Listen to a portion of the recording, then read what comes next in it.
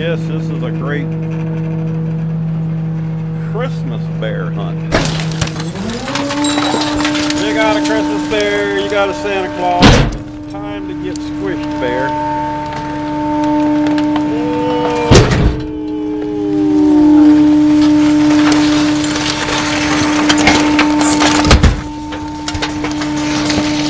Great Christmas bear hunt.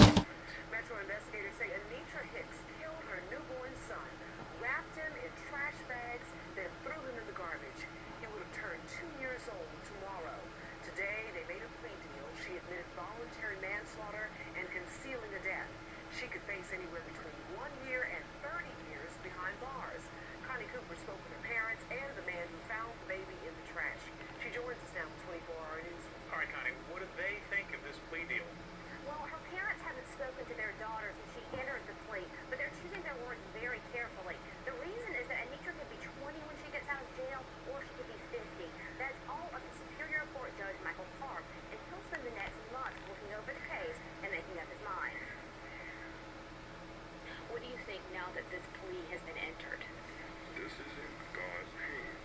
The Hicks family is also waiting to find out what will happen to Anitra's second son. He's in a foster home, born after his mother was sent back to jail, 7 months pregnant, for violating the conditions of her bond. Oh no! This case might never have come to court if it weren't for Kirby sanitation worker Daniel Dahlquist. Tonight, he told me his garbage truck was malfunctioning on the morning of December 6, 2011, when he went to pick up the trash from the Hicks house. The 2 bags that baby boy was wrapped inside both happened to break, and when Dahlquist went around to the back to check his truck, the baby slipped out. Dahlquist said tonight that he's relieved to hear that Anitra Hicks has negotiated a guilty plea.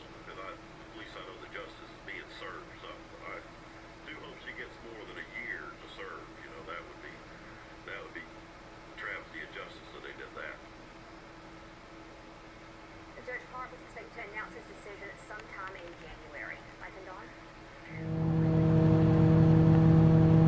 What a pretty sunrise.